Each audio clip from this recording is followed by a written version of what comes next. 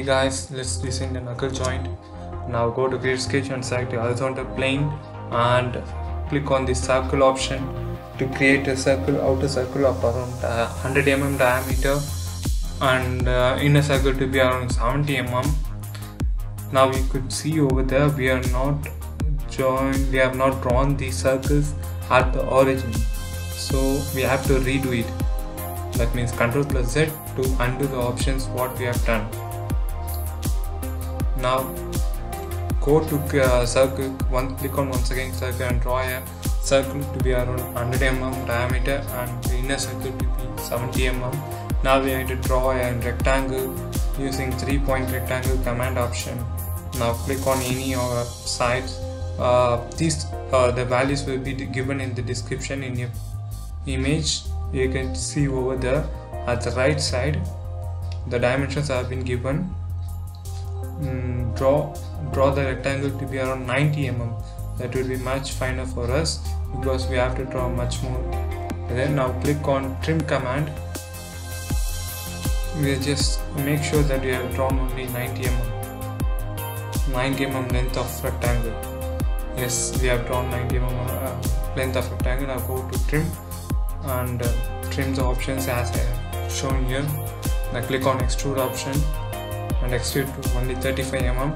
Now we are going to draw a circle, so select the face of the rectangle and click on circle. Before clicking on circle we need to have a reference line, so we have a reference line of 17.5 mm, which is the midpoint of total width of 35 mm. So we are going to draw the circle at the midpoint. The circle you can see there. I'm choosing the circle and it's going to be, I need to give 30 mm only. Now click enter to select 30 mm. Now we need to draw once again. So we need to draw a triangle. Now you can see we are just drawing a bigger triangle to show you a reference line. Now make the two lines to be equal. You could see that the two lines are going to be equal. Then square of the both sides will be the perpendicular line. Choose the collinear options. To bring the rectangle in position. Triangle in position. This triangle is too much bigger, so we have to undo this and we have to draw a smaller triangle. It's just letting me decide the plane. Okay. Now we can see we have drawn and choose the equal options to make the triangle equivalent. Now you could see we are going to make the triangle collinear with the rectangle face, and we are going to mirror that rectangle what we have drawn over here to all the three sides which are having gaps. So I have drawn the horizontal vertical line and horizontal and vertical reference lines. Now we are going to select the lines and mirror it. Now you can see we have done one and we have to go for two. Select yes. Now we don't need the reference line, so we are going to delete the reference lines before clicking on finish sketch. Now click on finish sketch. Now you see we are going to extrude that circle to around 30 mm, 30 to 50 mm. 30 is fixed. Okay, 30 mm and click on 25 mm will be finer, but 30 mm is also finer. You could see I have already given the data for your reference. Now click on those triangles and we are going to extrude it and give a cut option over the rectangle to be around 50 mm. The cut is going to be around 50 mm. Now we have done with the eye end. Now we are going to draw the fork end. So that click on new design and click on create sketch and select the horizontal plane and go for circle. We're just going to follow the same method as we have followed for the eye end, but there is a slight difference. Now you can see we are going to use the 3-point rectangle option to form a rectangle at the base. It's going to be around 90 mm only. 90 mm is what we needed. See, we have done. Now go to trim command and use the trim option to cut out the lines which you have not needed. Click on finish sketch. Now extrude the plane to be around 35 plus 30, 70, 105 mm width. That means 105 mm extruded has to be given.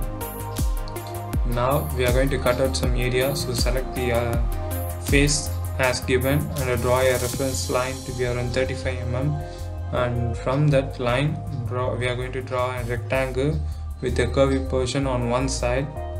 Now draw the circle 70 mm. I am joining the lines and I am going to draw another circle, another line. I am drawing another line to cut out some area. So I am just selecting the line. You can take reference from the point, so that would be much easier. Then select the circle option, that would be easier, but better go for a fillet option, fillet command. That will be much more helpful for you. That will bring an easy method. You could see that the circle option we need a reference line. In order to go without a reference line, we can choose fillet command, fillet, arc, or any other commands like that. You could see we have done the arc command. Now we don't need the reference line, so we are deleting the reference lines and go to extrude, and we are going to use choose the operation to be cut and choose the direction to be symmetric, so that it cut out some area from the pre-drawn sketches. Extrude, we are going to fillet radius to the edges at the top, let's say the edges to be around 25 mm to 55 mm, so that it forms a curve-like structure. Now you can see we have easily done our off work of the fork end. Now we are going to draw a circle and a square as the same end of the eye ends, as the same which we have done on the eye end. So we need to measure the circle, how much we have given over the eye end. It's going to be around 30 mm. Now you could see we have gone for the eye end option. Now we are going to select the 30 mm. As I said, it's 30 mm. So we are going to draw a circle at the midpoint. Is easily showing the reference sketches. You could see over there, and we are going to select the measure the rectangle portion to know the length of the rectangle. Draw with the same rectangle height, but better it doesn't needed to draw a rectangle like that. So choose the center rectangle option and draw a rectangle.